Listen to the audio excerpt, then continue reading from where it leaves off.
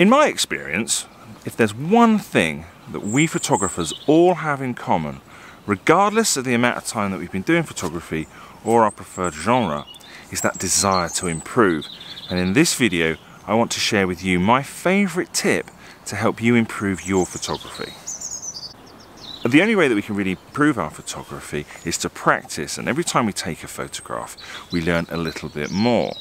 And over time, all those little lessons that we learn add up to make a really big difference. Most of this learning is actually subconscious. We don't realise we're learning it. But there is one thing that we can really do to really speed up that process, and that is to take a much more focused approach to our learning. And today what I want to do is share with you a tip that will help you to be a lot more focused in improving your photography. The most effective technique that I use whenever I'm trying to improve my photography is when I come out to practice, as I have done today. Each time I take a shot, I take a step back and look at the image on the back of the camera, and I ask myself one simple question, and that is, if I could change just one thing about that image, what would it be? And that's the technique that I'm going to look at today. So this morning I've come to Derwentwater, and I'm on the western edge of the lake, and as you can see behind me, I'm right by the Centennial Stone. Now this is a classic composition. You have the stone in the foreground, and then you're looking up to the view of the Jaws of Borrowdale in the background. And what I'm going to do this morning is I'm going to set up a nice simple composition, the best composition that I can manage. I'm going to take that shot, and then I'm going to step back, I'm going to look at that, and then I'm going to ask myself the question, if I could change just one thing, what would it be? And then I'm going to do that. I'm just going to make that one change, and I'm going to ask myself, did that improve the image?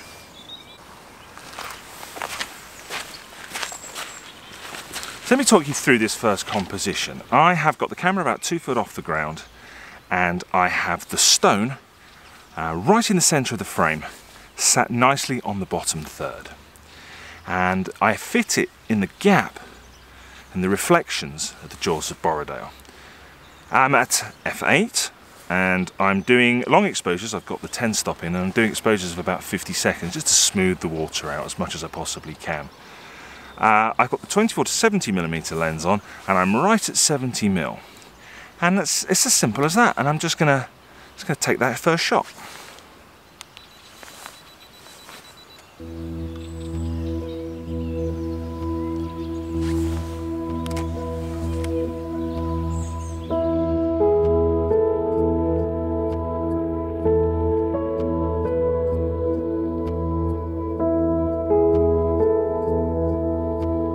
So I've taken a look at that composition, and I quite like it. I think it's a nice shot. It's nice and simple. But if there was one thing I could change, I would like the stones to be slightly larger in the frame. So what I've done is I've switched my lenses. I've gone from my 24 to 70 to my 70 to 200. And I've set that at 100mm. And then I've set up exactly the same composition, and I'm using exactly the same settings. And so I'm going to take this shot and see if it's any better.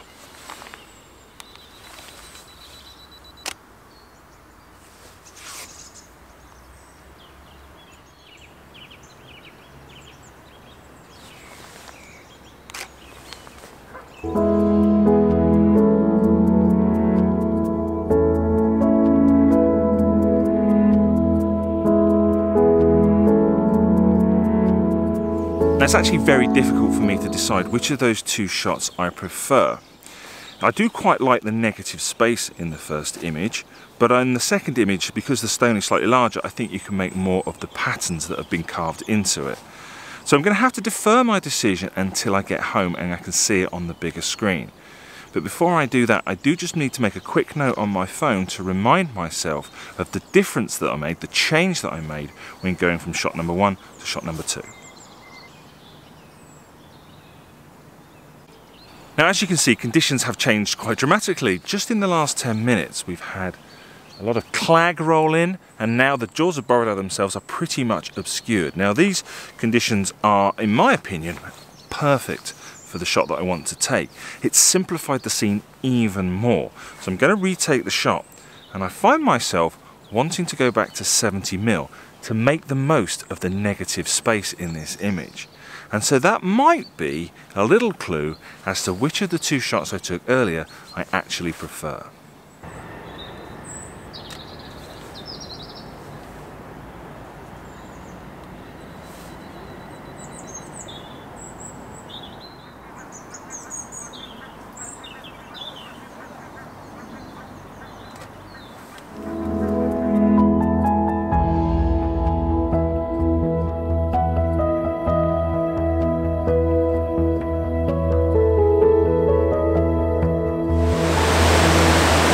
I've moved on from Derwent Water now and I've come to my second location.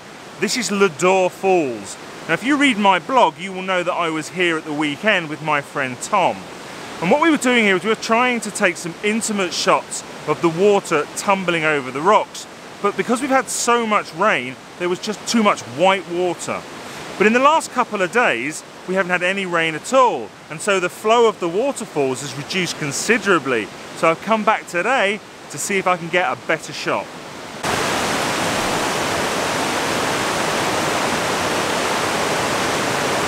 The shot that I'm going for here is a simple long lens shot, picking out some detail in the falls. Got the telephoto lens on and I'm at 135mm, and I'm zoomed right in on an area of rock where the water is tumbling over it. I want to use a shutter speed of about 1/5 of a second because I don't want to blur the motion of the water too much. In order to get that shutter speed, I've had to stop down to f/16. I've also got the polarizer on the front of the lens, but it's set to its minimum at this point.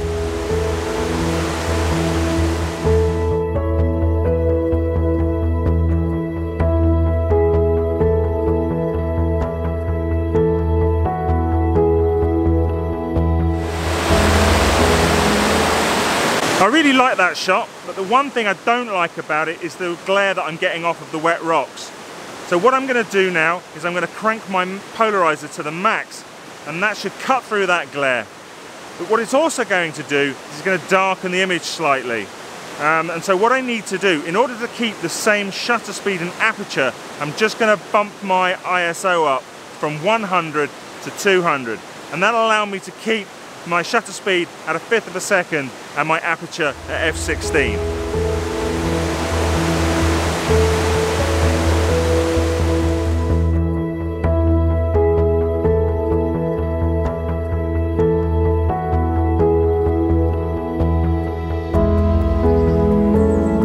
On my way back to the car, I passed through this area of woodland, and there's loads of mossy boulders and a mossy dry stone wall and mossy trees, and I'm always trying to work on my intimate compositions, and so there has to be something here. I'm going to spend a little bit of time exploring, seeing if I can find something. But I have to be quick because I need to get into Keswick for a meeting at 1 o'clock, and that gives me only about an hour. I found something that I think kind of works. I have to be honest, it's been a little bit of a rush, but I love this mossy wall here. And I love the patches where you can see the stones in the wall as well as the moss. And so I thought I'd focus in on one of those areas. But I'm also aware that an image really needs a focal point, a subject that draws the eye. And so I found this tiny little plant. I think it's a type of fern, and that's going to be my focal point. Shot settings, I am using the 24-70. It is at 70mm. I'm about a foot and a bit away from the wall. I'm at f/16, try and keep everything as sharp as possible, and I've got a shutter speed of somewhere around a second because it is quite dark here. I've also got the polarizer on, again cranked to the max, to remove any glare that there might be on this scene. So I'm going to go ahead and take the shot, and then I'm going to look at that image and see if there is one thing that I can do to improve it.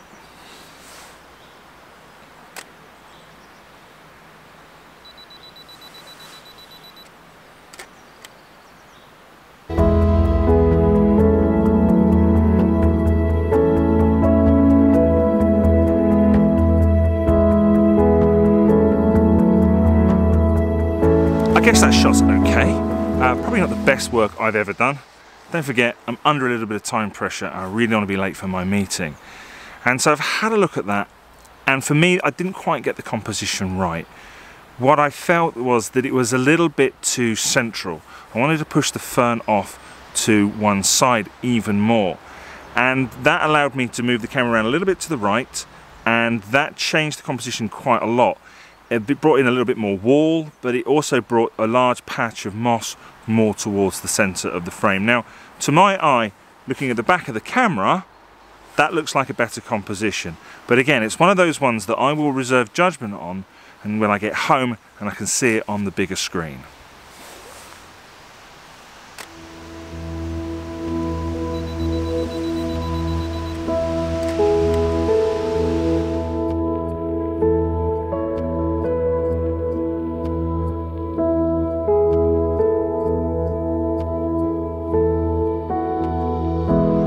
I think that has been a very useful morning for me. This is a technique I use quite a lot, and I think today I've learned that if I have the opportunity to use more negative space, then I should go for it. I also have reminded myself that if I'm shooting waterfalls, I need to crank my polarizer up to remove the glare from the rocks. And I'm not sure what I've learned about this final composition, this final shot. I am a little bit rushed. I don't want to miss my meeting. Now, I just want to talk a little bit about where this technique has come from. Now, although my job before I became a full-time landscape photographer was in IT, originally I was a scientist. I was a scientist up to the age of about 22. My degree is actually in biology. And one of the things that you learn as a scientist is if you want to measure the impact or the effect of making a change, then you need to make that change, but you need to keep everything else completely consistent. Because if you don't do that, you cannot attribute the effect to that change alone. So that's something to bear in mind. So I would recommend that you now go out, next time you're out shooting, try this technique, set up your composition, take the shot, and then just spend a little bit of time and ask yourself that question. If I could make one change to improve this composition, what would it be? Anyway, I better go now because I really don't want to miss this meeting.